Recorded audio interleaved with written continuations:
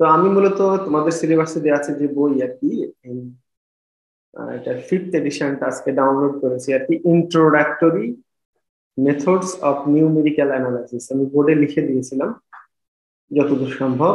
ওর লেখকের নাম হচ্ছে এস শাস্ত্রী। এই বইটা ফলো করলে আমাদের সিলেবাস মোটামুটি কমপ্লিট। যাই হোক, আমরা আস্তে আস্তে শুরু করি কোর্স। ধরো নিউমেরিক্যাল অ্যানালাইসিস যে পার্টটা সেটা আমরা করছি অ্যাপ্রক্সিমেশনস এন্ড এরর্স বা মানে আমি বুঝতে পারছো নিজের অ্যাডভার্টাইজমেন্ট। আমি ওই দিন বলেছিলাম যে অ্যাকুরেসিটা আসলে মিন করে কি, হাউ ক্লোজলি এই computed value agrees with the true value. মানে আমি একটা ভ্যালু কম্পিউট করলাম, সেটা যে ট্রু ভ্যালু সেটা কতটুকু কাছাকাছি, সেটাকে বলা হয় তোমার কতটুকু অ্যাকুরেট। এটা আমরা এইভাবে মেজার করি। তাহলে কতটুকু ভুল বা এরর ওইভাবে মেজার করা হয়, অ্যাকুরেসি আর এরর। বুঝতেই পারছো, যতটুকু অ্যাকুরেট তার বিপরীতটুকু হচ্ছে এরর। যতটুকু অ্যাকুরেট হয় না সেটুকু হচ্ছে ভুল বলি আমরা, তাই না? আর একটা কথা এর সাথে সাথে আসছিল প্রিসিশন। প্রিসিশন হচ্ছে বলেছিলাম যে precision means how closely individual computed values agree with each other. মানে আমরা ধরো ভ্যালু কম্পিউট করছি, একটা করলাম, দুইটা করলাম, তিনটা করলাম, চারটা করলাম, প্রতি কম্পিউটেশনে যে ভ্যালুগুলো পাবো এগুলো একে অপরের কতটুকু কাছাকাছি সেটা মেজার করে যে আসলে এটা কতটুকু প্রিসাইজ। সেটার এক্সাম্পল হিসেবে এরকম গোল টেনেছিলাম যে ধরো এইগুলো চারটায় দূরে দূরে, এইটা আমাদের মাঝেরটা যদি আমাদের মূল টার্গেট হয় বা এটা যদি আমাদের ট্রু জায়গা হয়, তাহলে দেখা যাচ্ছে যে এই চারটা চারদিকে মানে এগুলো অ্যাকুরেটও না, প্রিসাইজও না। এটা হচ্ছে দেখো, এটার চারটার খুব কাছাকাছি, কিছুটা অ্যাকুরেট বাট বাট প্রিসাইজ না। এইখানে দেখো এই চারটা নিজেদের ভিতরে খুব কাছাকাছি, তার মানে এরা প্রিসাইজ কিন্তু অ্যাকুরেট না। আর এই যে লাস্ট এক্সাম্পল দিয়েছিলাম এটা হচ্ছে অ্যাকুরেটও আবার প্রিসাইজও। যে কোনো একটা প্রবলেম যদি ধরো এরকম আমার কোন একটা মান দেয়া আছে যে এটা হচ্ছে 0.5 গ্রাম। হ্যাঁ, তো আমি মেজার করলাম ওকে কোনো যন্ত্র দিয়ে। মেজার করার পর রাজু মেজার করে পেয়েছে এরকম 345 গ্রাম, 344 গ্রাম, 300 তোমার হচ্ছে 55, সরি দশমিক আছে সামনে, তো 0.35 345 গ্রাম এরকম। তো দেখা যাচ্ছে এই মানগুলো খুব কাছাকাছি, বাট যে অ্যাকচুয়ালটা 0.5 এটা থেকে বেশ দূরে আর কি। আর অন্যদিকে প্লাবন নামে একজন, সে মেজার করেছে, সে মেজার করে এরকম পেয়েছে 0.461510, তারপরে 483। এইটা দেখা যাচ্ছে অ্যাকুরেটের খুব কাছাকাছি অ্যাকচুয়াল ভ্যালু।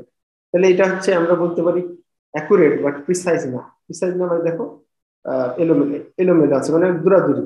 কিন্তু এটা প্রিসাইজ কিন্তু তোমার হচ্ছে অ্যাকুরেট না। এইগুলো হচ্ছে মোর প্রিসাইজ, এটা হচ্ছে মোর অ্যাকুরেট। এখন অ্যাকুরেসি বা প্রিসিশন মেজার করার জন্য একটা জিনিস খুব ইম্পর্টেন্ট, সেটা হচ্ছে যে আমরা কতগুলো সিগনিফিক্যান্ট ফিগার বা সিগনিফিক্যান্ট ডিজিট ইউজ করছি। তো significant figures or significant digits একই জিনিস। এটা তোমরা যারা চ্যাট দিবা বা তো জিআরই দিবা তাদের ক্ষেত্রে এই জিনিসগুলো খুব ইম্পর্টেন্ট, এখান থেকে প্রশ্ন আসে। প্লাস আমি এবার তোমাদের ফাইনাল পরীক্ষাতেও দিব ইনশাআল্লাহ। তো এইটা আসলে কোন একটা নাম্বারের সিগনিফিক্যান্ট ফিগারটা হচ্ছে যে কতগুলো মিনিংফুল ডিজিট আছে ওর ভিতরে। এইটা মেজার করার একটা পদ্ধতি আছে আর কি, অনেক রকম পদ্ধতি আছে। তার ভিতরে কিছু মনে রাখার মতো একটা রুল হচ্ছে প্যাসিফিক আটলান্টিক রুল। গতদিন আমি তোমাদের এটা বলেছিলাম, যেটা ইউএস এর লোকজন ব্যবহার করে। ধরো এইটা ইউএসএ, যাই হোক আমার কাছে মনে হচ্ছে না যে ইউএসএ হয়েছে, যে কোনো একটা ম্যাপ আর কি। এটার বাম পাশে ধরো প্যাসিফিক ওশান আর ডান পাশে হচ্ছে আটলান্টিক ওশান। তো এই বাম পাশে প্যাসিফিক আর আটলান্টিক, এটা ইম্পর্টেন্ট কেন, যে এটা দিয়ে আমি আসলে তোমার বলবো যে সিগনিফিক্যান্ট ডিজিট বা সিগনিফিক্যান্ট ফিগার কাউন্ট করা শুরু করব। হ্যাঁ, সেটা আমার নির্ধারণ করে দিবে প্যাসিফিক না আটলান্টিক, কোন দিক থেকে করব। সেটা হচ্ছে Pacific for present, Atlantic for absent. কি কি প্রেজেন্ট কি অ্যাবসেন্ট, এটা হচ্ছে ডেসিমাল পয়েন্ট। তো ধরো decimal point is present or absent, এটা আমরা প্রথমে দেখি আসলে আছে কি নাই। যদি থাকে ইফ প্রেজেন্ট, হ্যাঁ যদি প্রেজেন্ট থাকে তাহলে start counting from Pacific side. Present থাকলে প্যাসিফিক সাইড থেকে কাউন্ট করব, অ্যাবসেন্ট থাকলে আটলান্টিক সাইড থেকে, মানে পিছন দিক থেকে কাউন্ট করা শুরু করবো। কি কাউন্ট করব? আমরা কাউন্ট করবো যে কয়টা সিগনিফিক্যান্ট ফিগার বা কয়টা সিগনিফিক্যান্ট ডিজিট আছে। কখন কাউন্ট করব? আমরা স্টার্ট করব কাউন্টিং কখন?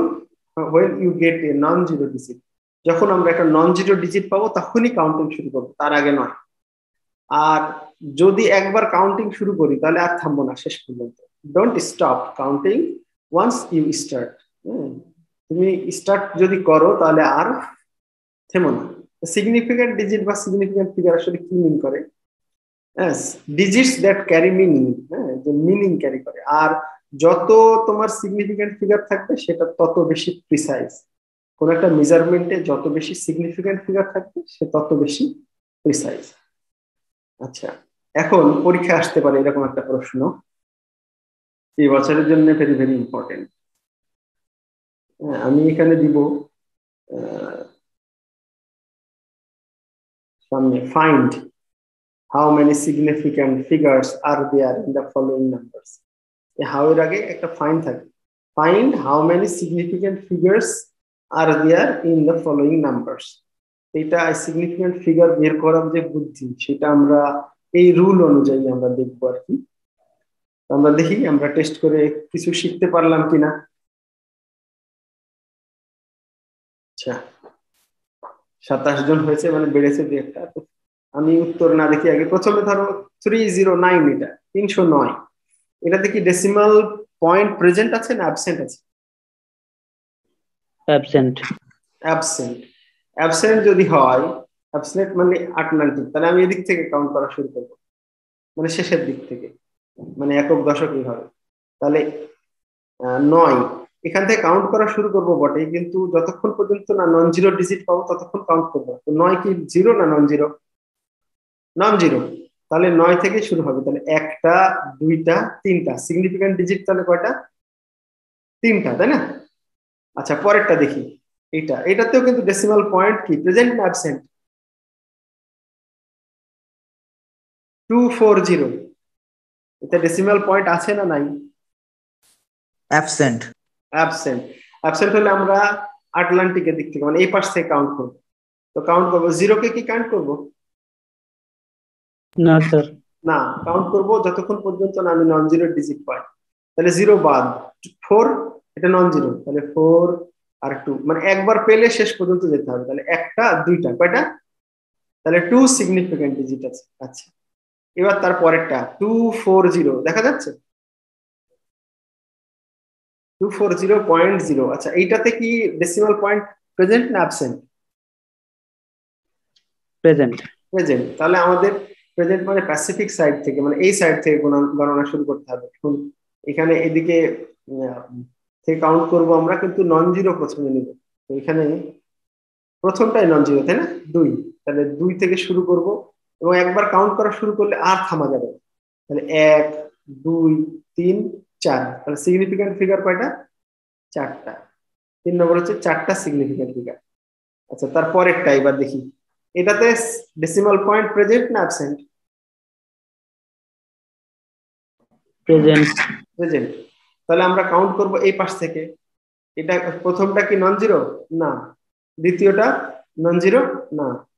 তৃতীয়টা নন জিরো? হ্যাঁ। তাহলে 3 নন জিরো। নন জিরো একবার পেয়ে গেলে তারপর থেকে সবগুলো কাউন্ট করবো। তাহলে 1টা 2টা, তাহলে কয়টা সিগনিফিক্যান্ট ফিগার আছে এখানে? 4 নম্বরে 2টা।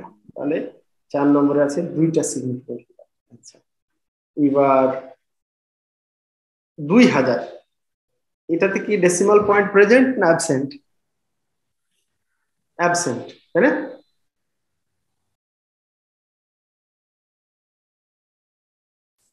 তাহলে এটাতে সিগনিফিক্যান্ট ফিগার কত আছে কে বলতে পারে? একটা। একটা, তাই না? এটা জিরো, এটা জিরো, এটা জিরো, তাহলে নন জিরো একটাই আছে কেবল। তার মানে এটা সিগনিফিক্যান্ট ফিগার হচ্ছে 1। আচ্ছা, তারপরেরটা বলো দেখি। এটা 5। 5টা। তারপরেরটা 6টা। 5টা। তারপরেরটা 6টা। 6টা। হ্যাঁ, কারণ প্রেজেন্ট হলে প্যাসিফিক দিক থেকে গুনতে হবে। এখানে 2, এটা নন জিরো, একবার নন জিরো পেয়ে গেলে আর থামা যাবে না। এইটা দেখি 8 নাম্বার কে বলতে পারে, সে সবচেয়ে বেশি বুদ্ধিমানী। দুইটা দুইটা, তাই না? আর শেষের শূন্য যদি না থাকতো তাহলে একটা হইতো। একটা হইতো। গুড। তার মানে এটা তো 9 নাম্বার তো 4টা বোঝা যাচ্ছে, 10 নম্বরে 4টা, 11 নম্বরেও 4টা, 12 নম্বরেও 4টা, তাই না? এই অঙ্ক যদি পরীক্ষায় থাকে, ধরো এটাই থাকলো, পারবে না তোমরা? পারবা? ধরো এটা এভাবে দেয়া থাকলো, তাহলে তোমাদের অ্যান্সার করতে হবে সলিউশন এভাবে। 1 নম্বর যে 3 সিগনিফিক্যান্ট ফিগার্স, বা সংক্ষেপে লিখতে পারো SIGFIGS, সিগফিক্স। হ্যাঁ, এটা লিখলে হবে, এই যে এরকম হবে SIG.FIGS. সিগফিক্স লিখলেও হবে, বা সিগনিফিক্যান্ট ফিগারও লিখতে পারো, অসুবিধা নেই। এইভাবে জয়টা সিগনিফিক্যান্ট ফিগার থাকবে, তয়টা লিখে দিতে হবে। পারা যাবে? আমরা কি ইনশাআল্লাহ পারবো। পারবো ইনশাআল্লাহ নাকি? ইনশাআল্লাহ স্যার। আচ্ছা, তাহলে এখন রাউন্ড করা শিখি। রাউন্ডের বিষয় আমি বলেছিলাম যে যেই সিগনিফিক্যান্ট ফিগার বা সিগনিফিক্যান্ট ডিজিট যাই হোক না কেন, যেইখানে আমরা রাউন্ড করব তার পর, অর্থাৎ তার ডান পাশে যে নম্বরটা আছে সেটা দেখবো। সেটা যদি 5 বা তার চাইতে বেশি হয় তাহলে 1 আমরা যোগ করে নিব, আর যদি কম হয় তাহলে যেভাবে আছে সেভাবে রেখে দিব। ঠিক আছে? আর আরেকটা কথা, এইখানে তোমাদের যে শাস্ত্রীর বই, এই বইতে আবার বলেছে যে 5 যখন হয়, 5-এর থেকে বেশি হলে 1 যোগ হবে, এটা নিশ্চিত। তবে 5 যোগ করার ক্ষেত্রে ধরো এই যে এখানে 4 আছে, তো এর পরেরটা কত আছে? 9 আছে। তো এই 9 না থেকে যদি এটা 5 থাকতো, কথার কথা, 5 থাকলে বলছে যদি এইটা অড হয়, মানে বিজোড় হলে যোগ করতে হবে, জোড় হলে যোগ করতে হবে। এটা শাস্ত্রীর বই বলছে, তবে এটাতে অনেক দ্বিমত আছে আর কি। তো সবচেয়ে সেভ হয় যে যদি 5 থাকে সেক্ষেত্রেও যদি যোগ করে নাও, কোনো অসুবিধা নেই। হ্যাঁ, আমার কথা বুঝতে পারলা কিনা?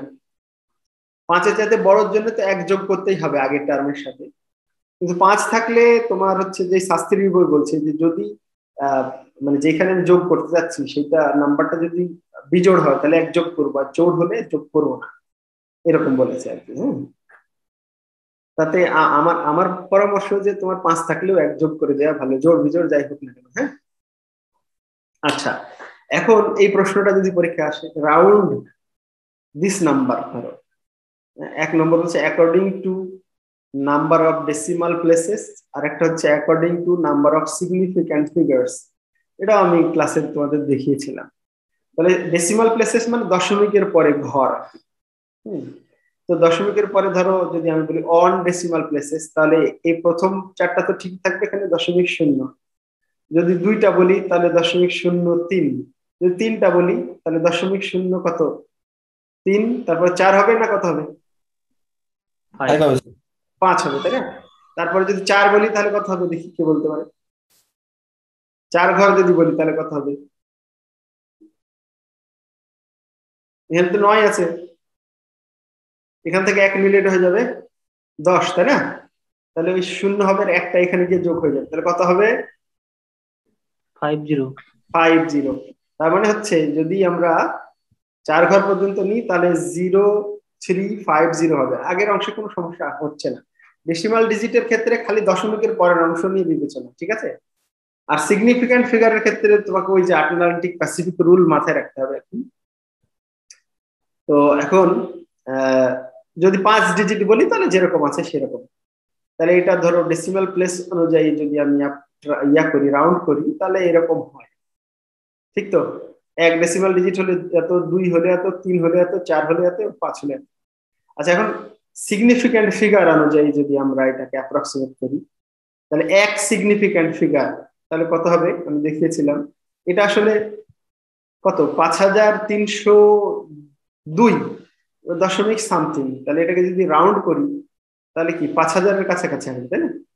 যদি ধরো 5500 বা তার বেশি হতো তাহলে এটা 6000-এর কাছাকাছি হতো। 1 ডেসিমাল, 1 সিগনিফিক্যান্ট ফিগার নিলে কত হবে? 5000। এটাতে সিগনিফিক্যান্ট ফিগার কয়টা আছে? একটা, তাই না? আচ্ছা, যদি 2 সিগনিফিক্যান্ট ফিগার নিই তাহলে কত হবে? 5300।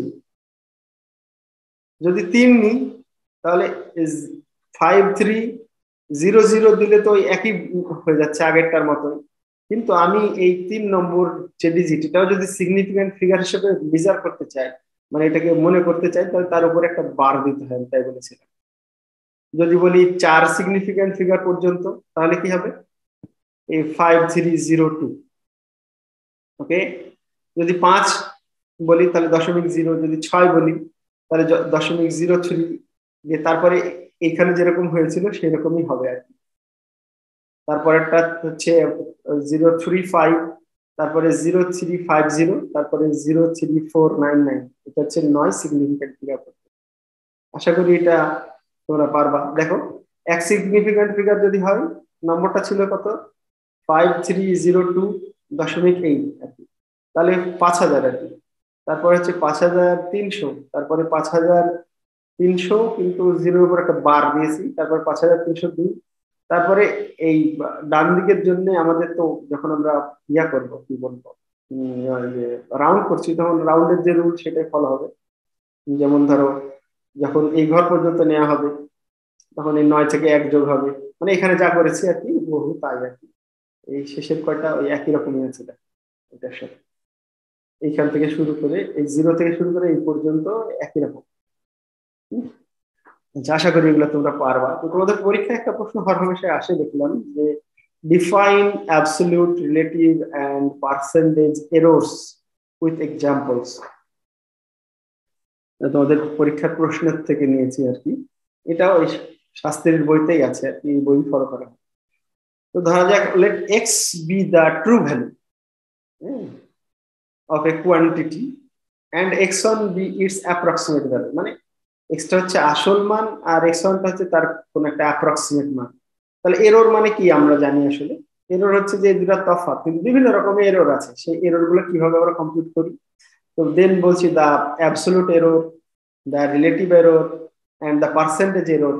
এইখানে যে সাফিক্স যেটা ইউজ করা হয়েছে, সাবস্ক্রিপ্ট এ, এ দিয়ে অ্যাবসলিউট এরর বোঝাবে, আর দিয়ে হচ্ছে রিলেটিভ এরর, আর পি দিয়ে হচ্ছে পার্সেন্টেজ এরর, আর ইটা হচ্ছে ই ফর এরর। তো ই এ মানে হচ্ছে অ্যাবসলিউট এরর, ই আর মানে হচ্ছে রাউন্ড, সরি রিলেটিভ এরর, আর ইপি মানে হচ্ছে পার্সেন্টেজ এরর। তো এটা এগুলোর ফর্মুলাটা কি সেটা জানতে চেয়েছে। হ্যাঁ, তো এগুলো কিভাবে দেয়া হয়? সরাসরি তোমার মূল যে অরিজিনাল ভ্যালু থেকে অ্যাপ্রক্সিমেট ভ্যালু যদি আমরা বিয়োগ করে দিই, তাহলে যেটা পাবো সেটাই হচ্ছে অ্যাবসলিউট এরর। ঠিক আছে, যেটা প্রকৃত মান সেখান থেকে যে আমরা অ্যাপ্রক্সিমেট মান নিলাম সেটা যদি বিয়োগ করে দিই, সেটাই হচ্ছে অ্যাবসলিউট এরর। এই অ্যাবসলিউট এরর পজিটিভ নেগেটিভ হতে পারে। কিভাবে? যে ধরো আমি অ্যাপ্রক্সিমেশন করেছি যখন, তখন ট্রাঙ্কেট করার পর 1 বাড়িয়ে নিয়েছি, বাড়িয়ে নিলে তো এটা বড় হয়ে যাবে, তাহলে এটা ছোট থেকে বড় বিয়োগ করলে তখন দেখা যাচ্ছে মাইনাস চলে আসতে পারে। কিন্তু বড় থেকে ছোট বিয়োগ করলে তো প্লাস আসবে, এটা প্লাস মাইনাস যাই হোক কোনো সমস্যা নেই, আমরা পরে অ্যাবসলিউট ইউজ করি অনেক সময়। হ্যাঁ, যখন ম্যাক্স বলা হবে তখন নেগেটিভ আমরা রাখি না, তখন সবকে পজিটিভ বানিয়ে দিই আর কি। এরর গুলো খুব ছোট হয়, তো সেই মানটাকে আমরা পজিটিভ বানিয়ে দিই। যখন ম্যাক্সিমাম এরর বলা হয় তখন আর কি আর নেগেটিভ থাকে না, তখন আমরা পজিটিভ নিয়ে নিই। তো উপস্থিতি মোটামুটি 36 আমার কাছে মনে হচ্ছে ভালো দিকেই আর কি। এখন এটা হচ্ছে সরাসরি বিয়োগফল বললাম, এটাকে অনেক সময় ডেল এক্স দিয়ে প্রকাশ করা হয়। ডেল এক্স মানে এক্স এর দিকে তফাৎ কতটুকু, এটা হচ্ছে এক্স মাইনাস এক্স ওয়ান করলে এটা ডেল এক্স। এই এররকে যদি টোটাল যে মূল মান যেটা দেয়া ছিল আমাদের, আসল যে মান, সে মান দিয়ে যদি ভাগ করে দিই, তাহলে এটাকে বলা হয় রিলেটিভ এরর। তোমরা যখন ভবিষ্যতে গবেষণা করবা, তখন দেখা যাচ্ছে যে বা তোমাদের এক্সপেরিমেন্টেও দেখবা যে এক্সপেরিমেন্ট করার পর ট্রু ভ্যালু দেয়া থাকবে তোমার কতটুকু এরর আসলো, ওই এররের ক্ষেত্রে অ্যাবসলিউট এরর তোমার, তারপরে রিলেটিভ এরর, এইসব এরর বের করতে হয়। তো অ্যাবসলিউট এররটা হচ্ছে সরাসরি বিয়োগ করে দিলে যেটা পাওয়া যায়, আর রিলেটিভ এররটা হচ্ছে কি করতে হবে, যে এই অ্যাবসলিউট এরর যেটা পেলাম সেটাকে মূল মানে টোটাল যেটা ছিল, মানে ফার্স্টে যে আমার গিভেন ভ্যালু বা ট্রু ভ্যালু, সেটা দিয়ে ভাগ করে দিলে যেটা পাওয়া যায় সেটাকে বলা হয় রিলেটিভ। আর এই রিলেটিভ এররকে 100 দিয়ে গুণ করে দিলেই পার্সেন্টেজ এরর। তাহলে অ্যাবসলিউট এরর কি? আসল ভ্যালু থেকে অ্যাপ্রক্সিমেট ভ্যালুর বিয়োগফল। রিলেটিভ এরর কি? এই অ্যাবসলিউট এররকে আমাদের যে ট্রু ভ্যালু সেটা দিয়ে ভাগ করলে ভাগফল যেটা বের হয় সেটা। আর পার্সেন্টেজ এরর কি? এই তোমার হচ্ছে রিলেটিভ এরর যেটা, সেটাকে 100 দিয়ে গুণ করলে যেটা পাওয়া যায়। এক্সাম্পল আমরা দেখি, ধরো এটা 22 কে 7 দিয়ে ভাগ করলে যেটা হয় আর কি, পায়ের মান আমি এক্স দিয়েছি আর কি, যে 3.1415926 এরকম একটা মান আমি ধরে নিচ্ছি যে এক্স এটা কোন একটা ট্রু ভ্যালু, কোন একটা ট্রু ভ্যালু, আর এর অ্যাপ্রক্সিমেট ভ্যালু এক্স এর আমি এভাবে দিলাম যে x1 সমান হচ্ছে 3.142851। এখন এই এটার ক্ষেত্রে বলছে যে এই যে তিনটা এরর, এই তিনটা এরর বের করে আমরা দেখাবো, এক্সাম্পল দিচ্ছি আর কি। তাহলে এটা যদি আমরা অ্যাবসলিউট এররটা বের করি তাহলে কি এক্স থেকে x1 সরাসরি বাদ দিয়ে দেবো, বাদ দিয়ে দিলে যেটা পাওয়া যায় সেটা হচ্ছে এটা, এটা হচ্ছে আমাদের অ্যাবসলিউট এরর। আর অ্যাবসলিউট এররকে যদি আমরা এক্স দিয়ে ভাগ করে দিই, মানে হচ্ছে এই এক্স যেটা দেয়া আছে আর কি আমাদের, এটা দিয়ে ভাগ করে দিলে এটা পাওয়া যাবে রিলেটিভ এরর। তাহলে এটাকে এটা দিয়ে ভাগ করলে রিলেটিভ এরর এটা। আর এইটাকে যদি আমরা 100 দিয়ে গুণ করে দিই তাহলে এটাকে বলা হয় পার্সেন্টেজ এরর। তো পরীক্ষা যদি এরকম আসে এটা, তাহলে এ পর্যন্ত এই এক্সাম্পল দিয়েছি, এটাই দিতে হবে এমন কোনো কথা নেই, যে কোনো তোমরা এক্স আর x1 ধরে সেটা বের করে দেখাতে পারো। আরো দুইটা এরর তোমাদের সিলেবাসে আছে, রাউন্ড অফ এররস, ট্রাঙ্কেশন এরর। এটা আমি একটু বলেছিলাম যে কোনো একটা নাম্বারকে ধরো রাউন্ড করলাম, রাউন্ড করলে তো সেই নাম্বারটা আর এক্সাক্ট থাকে না, একটু অ্যাপ্রক্সিমেট হয়ে যায়। তো এক্সাক্ট যে নাম্বারটা দেওয়া ছিল, রাউন্ড করার পর যে এররটা তৈরি হয়, হ্যাঁ, সেই এররটাকে বলা হয় রাউন্ড অফ এরর বা rounding error. Error causing rounding numbers are called rounding errors or round of errors. তাহলে ধরো যে আমাদের হাতে এরকম 1235.2353 এরকম একটা নাম্বার দেওয়া আছে, হ্যাঁ, এটাকে আমরা রাউন্ড করলাম থ্রি ডেসিমাল ডিজিট পর্যন্ত, 3 ডিজিট পর্যন্ত। তাহলে 1235.235 তো হবে, তাই না? এটা কি 5 হবে না বাড়বে? 5 হবে। 5 হবে, কারণ কি, যদি 5 এর পরের যে নাম্বারটা একটা 3 আছে, এটা যদি 5 বা 6 বা 7 বা 8 এরকম হতো তাহলে এটা কিন্তু বেড়ে যেত, তাই না? আচ্ছা, তাহলে রাউন্ড করলাম, রাউন্ড করার ফলে যে নম্বরটা পেলাম, এখন এইটা আসলটা থেকে যদি এই রাউন্ড যেটা করলাম এটা বিয়োগ করি তাহলে যেটা পাবো এটাই হচ্ছে তোমার হচ্ছে রাউন্ডিং এরর, ঠিক আছে? বা এটা ধরো রাউন্ড করার করে তো আমি এটা অ্যাপ্রক্সিমেট করলাম, তাই না? তো এটা কিন্তু আমাদের অ্যাবসলিউট এররও বটে, যে এটা এটা হচ্ছে অ্যাপ্রক্সিমেটেড মান আর এটা হচ্ছে আসল মান, তাহলে এটা হচ্ছে অ্যাবসলিউট এরর। বাট এটা রাউন্ডিং এর কারণে এই এররটা সৃষ্টি হয়েছে, এই জন্য এটা হচ্ছে রাউন্ড অফ এরর বা রাউন্ডিং এরর বলে। আবার অনেক সময় যে আমাদের যে ফর্মুলা, সেই ফর্মুলাকে যখন আমরা অ্যাপ্রক্সিমেট করি, যেমন ধরো ডেরিভেটিভের ফর্মুলা দিয়ে আমি বোর্ডে দেখিয়েছিলাম তোমাকে, সেটাকে যদি আমরা অ্যাপ্রক্সিমেট করি তখন দেখা যাচ্ছে লিমিটটা বাদ দিয়ে দিতে হয়। তো এই ফর্মুলাকে যদি আমরা অ্যাপ্রক্সিমেট করি তার জন্য যে এরর তৈরি হয় সেটাকে ট্রাঙ্কেশন এরর। তো ধরো e⁴x, এটার এক্সপানশন তোমরা এরকম জানো যে 1 + x + x² / 2 + x³ / 3 প্লাস এরকম ডট ডট ইনফাইনাইট পর্যন্ত যেতেই থাকে। তা আমি এটাকে ধরো মনে করো যে ট্রাঙ্কেট করে নিলাম, অ্যাপ্রক্সিমেট করলাম 5টা টার্ম দিয়ে, 1 2 3 4, আর এর পরের টার্মটা নিলাম, ধরো যে আমি বলছি e⁴x সমান এইটা, সমান এক্স্যাক্টলি দিনই কারণ এটা সমান না, এভাবে অ্যাপ্রক্সিমেট করে নিলাম। তাহলে এইটা এক্স এর মান যাই দিই না কেন, তার জন্য এটা তো আসলে এটা আর এটা তো সমান না, এটা অবশ্যই কিছু না কিছু পরিমাণ বেশি বা কম যাই হোক না কেন এক্স এর মানের উপর নির্ভর করবে। এখন তাহলে এটা হচ্ছে আসল মান, আর এইটা ফর্মুলাটাকে আমি এইভাবে ট্রাঙ্কেট করলাম, এই e⁴x এর ফর্মুলাকে আমি এত দূর পর্যন্ত নিলাম। তাহলে এই যে ফর্মুলাটাকে যে অ্যাপ্রক্সিমেট করলাম তার জন্য যে এরর হয়, তার মানে e⁴x এর যে আসল মান সেটা থেকে যদি এটা বাদ দিই তাহলে যেটা পাওয়া যাবে এটাকে বলা হবে ট্রাঙ্কেশন এরর। একইভাবে ডিফারেন্সিয়েশনের ক্ষেত্রেও বা টেইলর সিরিজ এক্সপানশনের ক্ষেত্রে তো এটা ইনফাইনাইট সিরিজ হয়, দুইটা বা একটা টার্ম নিলাম বাকিগুলো মুছে দিলাম, তাহলে যে এররটা তৈরি হবে মানে ফর্মুলার দ্বারা, যে ফর্মুলাকে অ্যাপ্রক্সিমেট করে যে এররটা তৈরি হয় তাকে বলা হয় ট্রাঙ্কেশন। আর কোন নাম্বারকে রাউন্ড করার ফলে যে এরর তৈরি হয় তাকে বলা হয় রাউন্ডিং এরর বা রাউন্ড অফ এরর।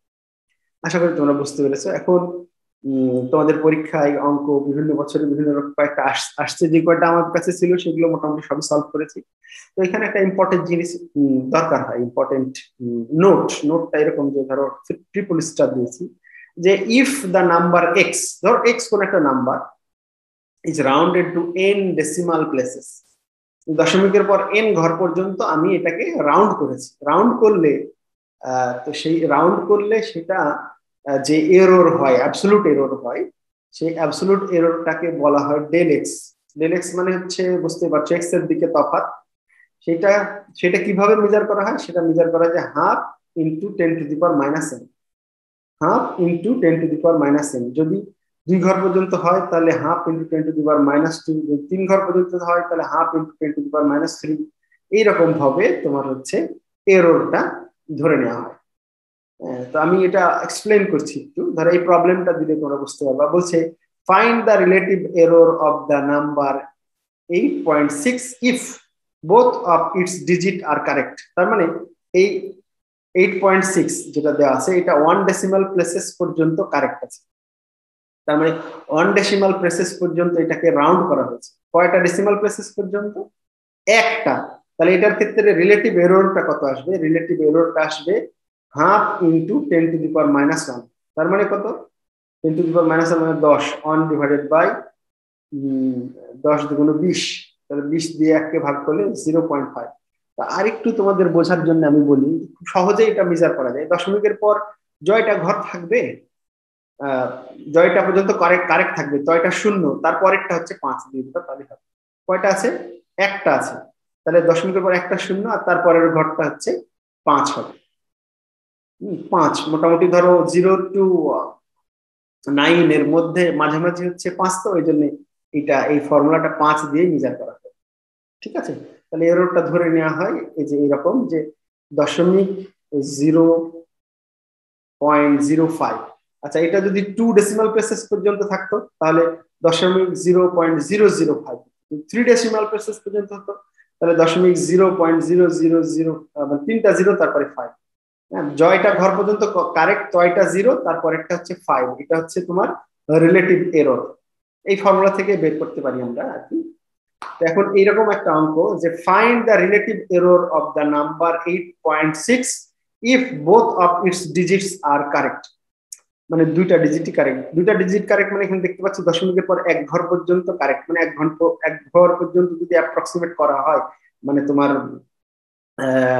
রাউন্ড করা হয়ে থাকে, তাহলে এটার ক্ষেত্রে এররটা আসবে এই ফর্মুলা অনুযায়ী হাফ ইন্টু 10⁻⁻1। এটা মানে হচ্ছে 0.05। আচ্ছা, রিলেটিভ এরর মানে কি স্যার? এখানে -1টা কেন আসলো sir?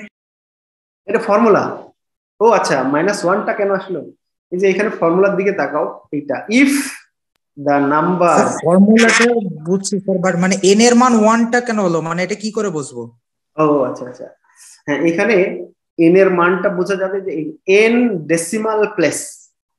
n decimal place. Decimal place মানে কি বলো দেখি? দশমিকের পরে দশমিকের পরে যতগুলো ঘর, মানে যতগুলো সংখ্যা আছে। হ্যাঁ হ্যাঁ, এখানে আমাদের দশমিকের পর কয়টা ঘর আছে? একটা।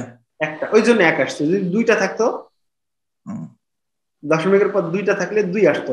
আমরা আরো 2-একটা অঙ্ক করব, তখন তোমার বিষয়টা আরেকটু ক্লিয়ার হবে। এই -1টা এসছে দশমিকের পরে একটা ঘরের জন্য। যদি দশমিকের পর 2টা ঘর থাকে তাহলে 2 আসবে, 3টা ঘর থাকলে 3 আসবে, এরকম। ঠিক আছে? Okay sir, thank you sir. তাহলে আমাদের রিলেটিভ এরর, এটা তো পেলাম হচ্ছে অ্যাবসলিউট এরর। রিলেটিভ এরর বের করতে বলেছে। রিলেটিভ এরর মানে কি? তাহলে মূল যে মানটা এক্স এর, সেইটা দিয়ে আমাদের আবার ভাগ করে দিতে হবে। তাহলে এটা দিয়ে যদি ভাগ করে দিই 0.05 কে 8.6 দিয়ে, তাহলে যেটা পাবো সেটাই হচ্ছে আমাদের রিলেটিভ এরর। আচ্ছা, এখন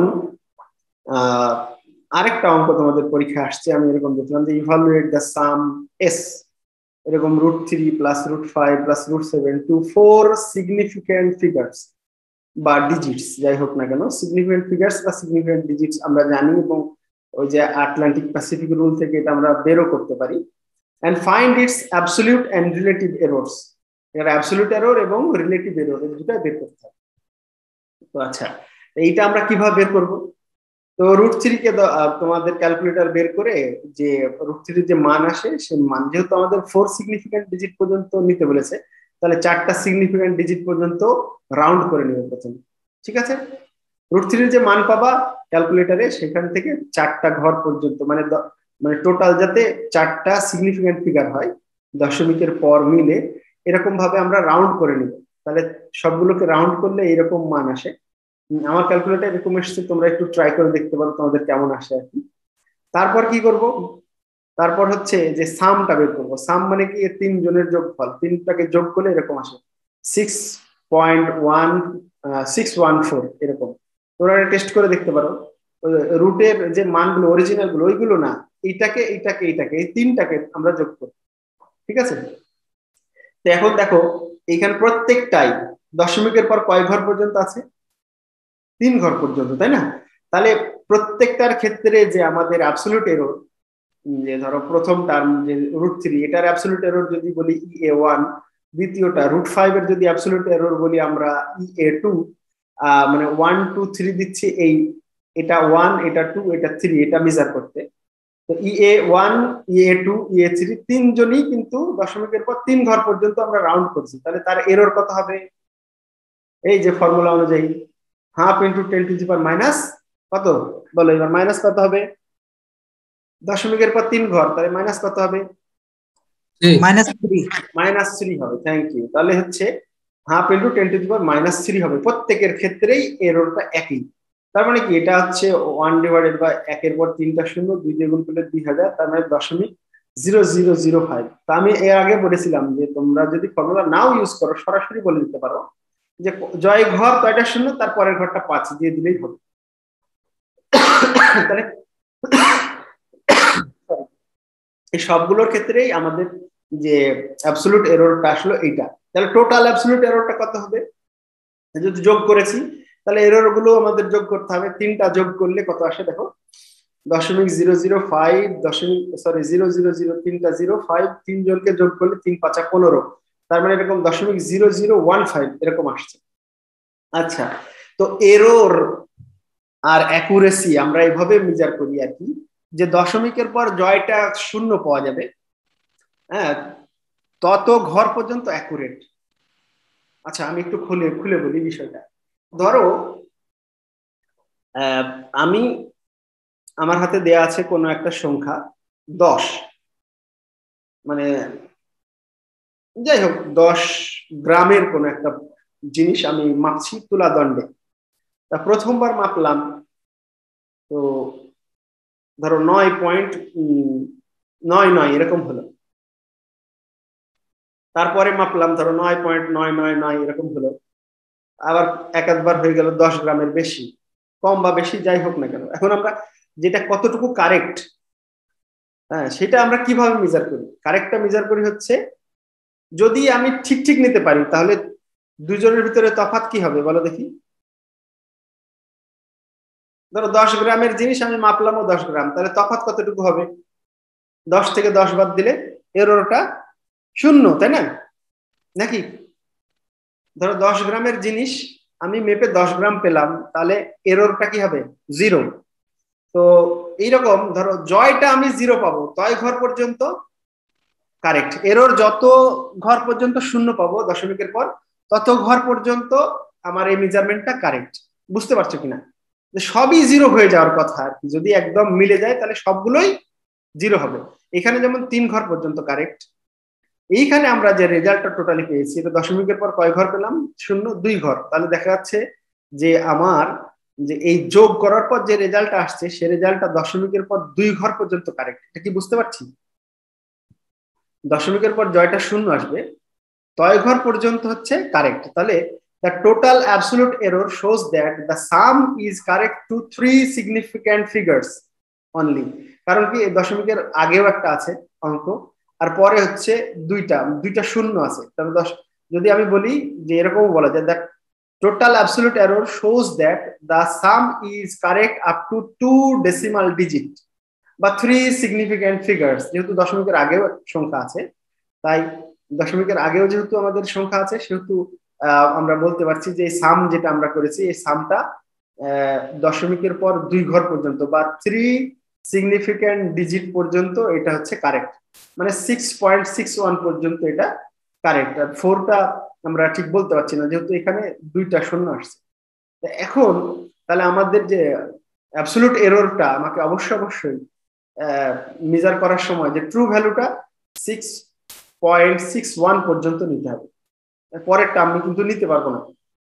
তাই hence we take s সমান আমরা লিখলাম 6.61, মানে ট্রু ভ্যালু এটা আমরা 6.61 পর্যন্ত নিতে পারছি। তাহলে রিলেটিভ এররটা কত হবে?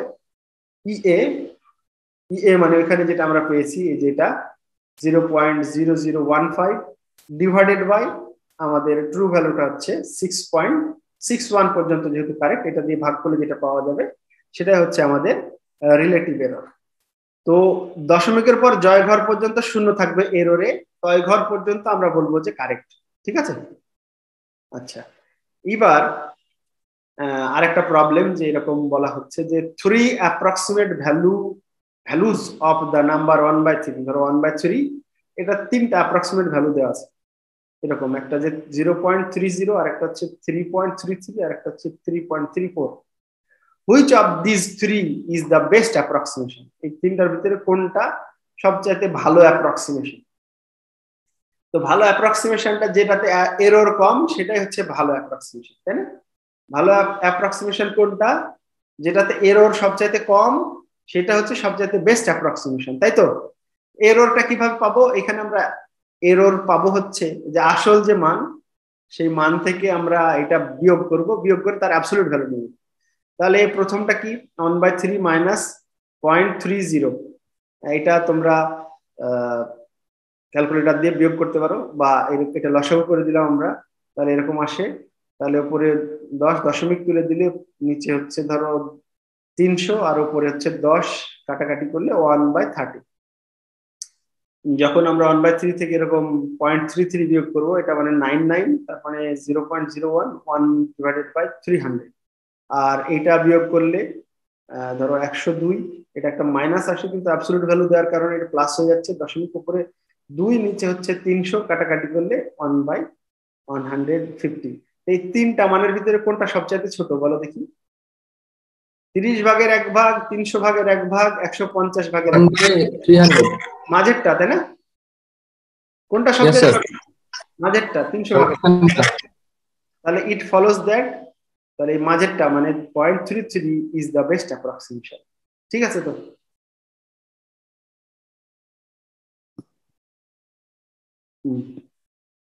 আচ্ছা, এখন জেনারেল এরর ফর্মুলা, এটা ভয় পাওয়ার কিছু নাই আর কি। যে আমরা যে টেইলর সিরিজ ফার্স্ট ইয়ারে পড়েছিলাম ক্যালকুলাসে, এটা হচ্ছে মাল্টিভেরিয়েটের ক্ষেত্রেও এরকমই থাকে। ওইখান থেকে এই এরর মানে টেইলর সিরিজ কি করেছিল যে x প্লাস এক্স যদি জানি তাহলে x প্লাস এইচ বের করার একটা বুদ্ধি শিখিয়ে দিয়েছিল, যে আমরা যদি এফ অফ এক্সটা জানি তাহলে F of x plus HO বের করতে পারবো একটা সিরিজের মাধ্যমে, তাই না? তো এখানে ধরো এক্স প্লাস ডেল এক্স মনে করতে পারি, যে ধরো ইউটা হচ্ছে আমার F of x1 x2 up to xn, R del you মানে হচ্ছে তোমার বুঝতে পারছো যে এক্স প্লাস ইউটা হচ্ছে x1 x2 xn এর function, are you plus del Yuta আমরা এরকম ভাবে লিখতে পারি যে প্রত্যেকটার সাথে একটু করে বৃদ্ধি, মানে x1 plus del x1, x2 plus del x2 এইরকম। তো টেইলর সিরিজের এক্সপানশন অনুযায়ী আমরা এই প্রথমে x1 x2 xn ফার্স্ট নিয়ে নিতে পারি, plus summation i equal to 1 two n del f by del xi এর একটা ফাংশন, মানে এর উপর পাওয়ার 1, এরপর একটা পাওয়ার 2, এরপর একটা পাওয়ার 3, এরকম হায়ার পাওয়ার। আমরা যদি মানে ফার্স্ট পাওয়ার বাদ বাকিগুলো যদি আমরা কি বলবো যে নেগলেক্ট করি, কারণ কি যে ছোট মান, এগুলো ছোট মান, এই জন্য এগুলো আমরা নেগলেক্ট করতে পারি। একটু আগে যে বলেছিলাম যে আমরা ফর্মুলাকে অ্যাপ্রক্সিমেট করি, এটা এক ধরনের অ্যাপ্রক্সিমেশন। তো তোমরা হয়তো বা এটা জানো যে ধরো কোনো একটা নাম্বারটা যদি 0 থেকে 1 এর মধ্যে হয়, মানে 0 থেকে বড় আর 1 এর চাইতে ছোট, তাহলে এই নাম্বারগুলোর একটা বৈশিষ্ট্য আছে। বৈশিষ্ট্য হচ্ছে যে এর উপর যত পাওয়ার করবা সে তত ছোট হয়ে যাবে, তাই না? খেয়াল করেছো কখনো? ধরো 1 এর উপর যাই পাওয়ার দাও 1ই থাকে, জিরোর উপর যেই পাওয়ারই দাও জিরোই থাকে, কিন্তু জিরোর থেকে বড় একটু কিন্তু অনেক চাইতে ছোট, ধরো 0.5 বা হাফ, হাফের উপর যদি স্কোয়ার করো তাহলে কত হবে? হাফের উপর যদি স্কোয়ার করো তাহলে কত হবে? এটা বাড়বে না কমবে? 0.25 তাহলে হাফের উপর স্কোয়ার করলে 1/4 হয়ে যায়, তাই না? কমলো না বাড়লো? কমলো। তার মানে জিরো, ধরো 0.1, হ্যাঁ মানে 1/10, এর উপর যদি স্কোয়ার করো তাহলে কি হবে? 1/100 হবে, মানে আরো কমে যাবে। তার মানে জিরো থেকে অনের মধ্যে কোনো ছোট সংখ্যা যদি হয়, সেই সংখ্যার যত পাওয়ার করা হয় সে তত ছোট হয়ে যায়। কিন্তু ওয়ানের চাইতে বড় বা জিরো চাইতে ছোট যারা, তাদের ক্ষেত্রে কিন্তু তুমি যত পাওয়ার করবা সে বড় হবে, ঠিক আছে? কিন্তু যদি এই অংশটুকুর ভিতরে নাও, জিরোর থেকে বড় অনেক থেকে ছোট, তাহলে যত পাওয়ার করবা, যত পাওয়ার দিতে থাকবে সে আস্তে আস্তে তো ছোট হতে থাকে। এই জন্য আমরা এটা যে ডাবল লেস দেন দিই, যে ওয়ান ওয়ান অনেক চাইতে অনেক অনেক ছোট আর কি, পজিটিভ ধরা হয়েছে অবশ্যই, তার মানে জিরোর চাইতে বড়। এটা ছোট, এই জন্য আমরা ওই টার্ম নেগলেক্ট করেছি। যাই হোক, আমাদের মুখ্য উদ্দেশ্য যে এই ভ্যালু বা এররটা কতটুকু, এররটা হচ্ছে এটা তো, এটা তো আমাদের ইউ, আর এই টার্মটা নিচ্ছি, বাকিগুলো মুছে দিচ্ছি, তাহলে এটা হচ্ছে, এটা ইউ, আর এই অংশটুকু হচ্ছে আমাদের ডেল ইউ। তাহলে আমরা বলতে পারছি যে ডেল ইউ সমান এই অংশটুকু, এই অংশটুকু হচ্ছে টেইলর ফর্মুলা থেকে আসছে আর কি, ওইদিকে আমাদের পড়ানোর সময় নেই, বা ক্যালকুলাসের বিষয় আর কি। তো এইটাকে জাস্ট ভাঙলে কিরকম হয়, ভাঙলে এরকম হয়, দেখো del F by del x one, del x one, del F by del x two, del x two, মানে আই এর মান 1 থেকে n পর্যন্ত আমরা নিয়ে যাবো এরকম, 1 2 3 4, বুঝতেই তো পারছো তোমার সাম ভাঙতে হয় কিভাবে, এটা আমরা তোমরা জানো আর কি। তো এইটা হচ্ছে আমাদের ডেল ইউ। তাহলে যদি আমরা রিলেটিভ এরর নিতে চাই তাহলে কি করতে হবে? এটা ডেল ইউ যেটা, সেটাই হচ্ছে আমাদের অ্যাবসলিউট এরর বা ইএ। ডেল এক্স যেটা ছিল সেটা এক্স এর ক্ষেত্রে ছিল, ইউ এর ক্ষেত্রে ডেল ইউটা হচ্ছে আমাদের এরর, অ্যাবসলিউট এরর বা ইএ। এটাকে আমাকে কি করতে হবে? মূল যে ইউ এর মান সেটা দিয়ে ভাগ করে দিলেই এটা পাবো আমরা রিলেটিভ এরর, ইআর। ক্যাপিটাল আর ইউজ করতে পারো, স্মল আর ইউজ করতে পারো। এর আগে যেহেতু আমরা ক্যাপিটাল আর ইউজ করেছি, এখানে আমরা স্মল আর ইউজ করলাম, এটা হচ্ছে জেনারেল এরর ফর্মুলা থেকে আর কি। তো এখন তোমাদের পরীক্ষা আসছে দেখলাম একবার, যে ইউ সমান এরকম দেয়া আছে, ফাইন্ড দা relative maximum error ER max, এরকম বলে দিয়েছে। তো এখানে আমরা ফাংশনটা দেখতে পাচ্ছি এক্স ওয়াই জেড, তিনটা ভেরিয়েবলের ফাংশন। তো আমাদের ইআর ম্যাক্স, ম্যাক্স এর বিষয়টা আমি একটু পরে আসছি, আগেও শুরুতে একবার বলেছিলাম ম্যাক্স নিলে আমরা সব অ্যাবসলিউট ভ্যালু নিই, তাহলে ম্যাক্সিমাম এরর হয়ে যাবে।